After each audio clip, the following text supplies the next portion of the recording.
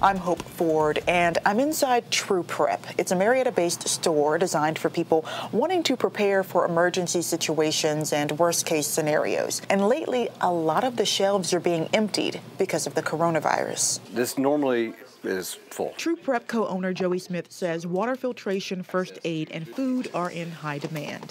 Can't even get it out on the shelves fast enough. And this is the only mask left in the entire store. I'd say 3 weeks ago, we probably had about 800 masks on hand. We're completely sold out of those masks now. The Ebola outbreak was the last time True Prep saw a big rush like this. Now, customers keep asking about coronavirus updates, prompting employees to show the information on this store monitor. That uncertainty worries people even more. Uncertainty is why Daniel Medina wanted to prepare, especially after hearing 200 people who returned to Georgia from China were self-monitoring for symptoms. You're basically trusting them to say, hey, I'm sick and I promise not to go anywhere. Smith knows survivalists and preppers sometimes get a bad rap. But he says prepping for the coronavirus is no different than preparing for any natural disaster. It puts their mind at ease because they feel like I've done something to protect myself.